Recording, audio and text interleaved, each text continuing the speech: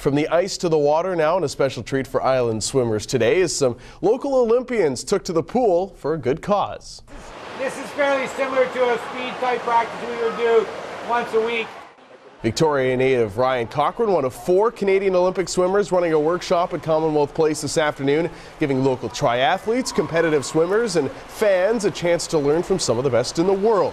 The event also serving as a fundraiser for arthritis research, but most importantly serves as an opportunity for these Olympians to give back with the London 2012 Games just around the corner.